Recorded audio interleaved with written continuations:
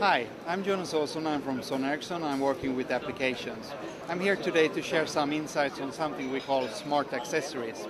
Well, essentially, it's about connecting regular hardware and with software. Imagine if we can do that in a very smart and easy way. One example I'd like to share is a unit called LiveView. This is the unit. You may have seen it already on the market.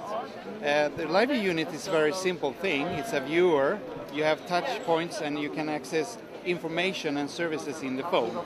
You have basic functions if I press the select button here. So for instance, you can manage missed calls, you can read calendar, RSS feeds, find your phone if you lose it, or even read your Facebook information from the phone.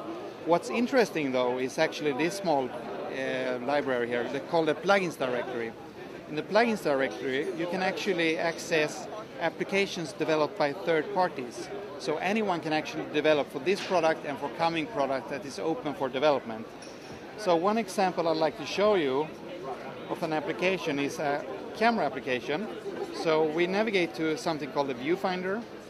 We click on the select button, and actually in the phone here you will see the camera coming up. Let me hold it in this way instead. And then you can click the button here. Sorry, actually turned it off. Select the viewfinder. And then you can actually take a shot. Like that. Very easy. So this is one example of how you can use the LiveView device as a remote control. And you can remote control music, pictures, anything you like. The innovation is actually coming from third parties. So another example, what you can do, you can take a simple product like this one. This is a speaker, and you can connect it to the phone. There is an application in the phone called Liveware Manager.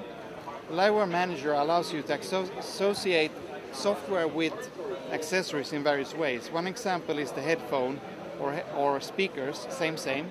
I've selected Spotify to start every time I connect my speakers. So let me show it to you here. Essentially, I take the speaker, MS430 for instance. The service can be closed down, it's running in the background. Connect it to the speaker, and Spotify will start automatically, directly for you to enjoy and listen to the music. It's quite easy. So keep your eyes open for more products coming from Sony Ericsson around smart extras, and thank you for listening.